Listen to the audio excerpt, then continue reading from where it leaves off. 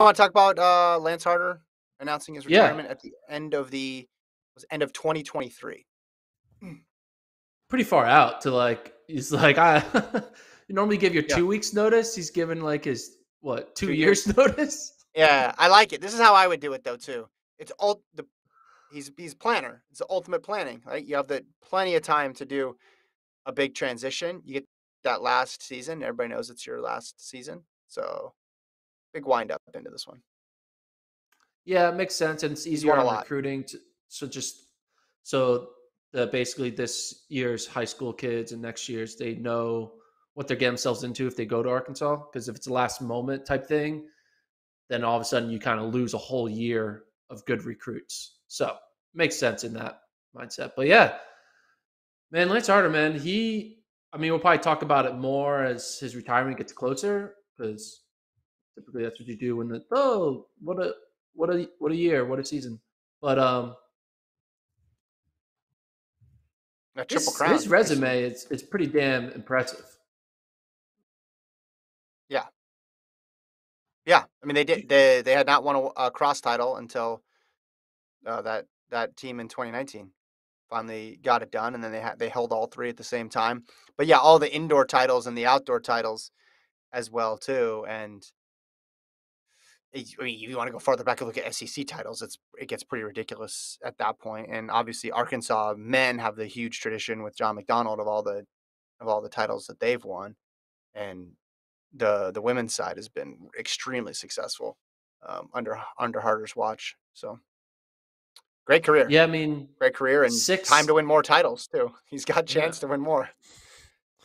was it six NCAA titles, um, 42 conference titles, including Yeah, the Triple Crown in 2019, and then he's done the Triple Crown at the SEC level 7 times. So pretty yeah, damn yeah. good. I wonder how it's going to change the dynamic of recruiting.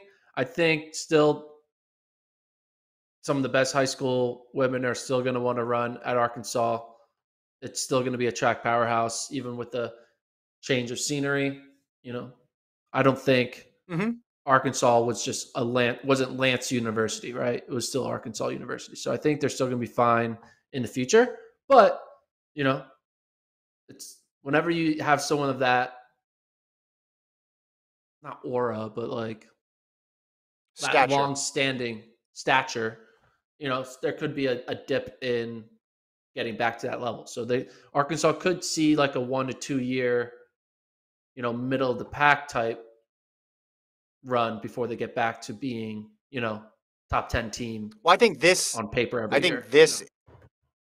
the reason you announce it this far out, maybe I don't know, but maybe it's to avoid that or minimize that because they named Yeah. Chris Johnson, who's already there, as the head coach in waiting. So it just makes it a smoother transition if you know who's coming in next, and you kind of just ease into it, and then you minimize the big 1 year drop off of, oh wait, that coach is not going to be there anymore. I'm not going to go there.